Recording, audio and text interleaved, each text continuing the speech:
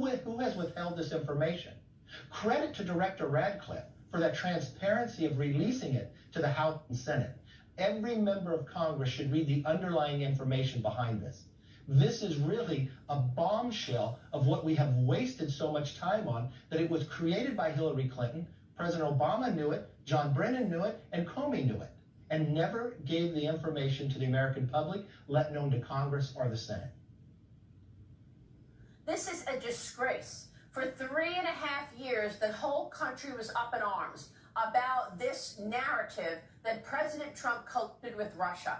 All of this time, nobody even mentioned this intelligence, that they actually knew that Hillary Clinton was behind it. Just like they lied to the FISA court and never told the FISA court that Hillary Clinton and her campaign and the DNC actually paid for the dossier, Congressman.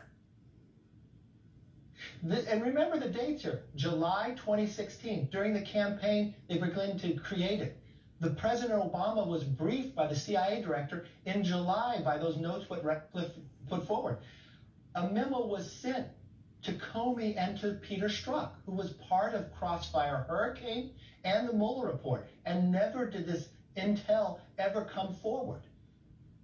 This is exactly what I warned about. Remember, we talked about this in a commitment to America, that the Democrats want to dismantle this nation. This proves it. There is a different way to go forward to rebuild, restore, and renew America.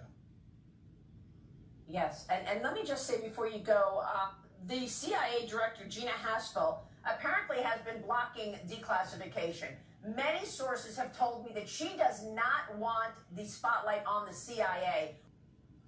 Well, there should be more coming. You know, the person who doesn't want this to come out is probably Hillary Clinton and Adam Schiff, because what have they taken this America through?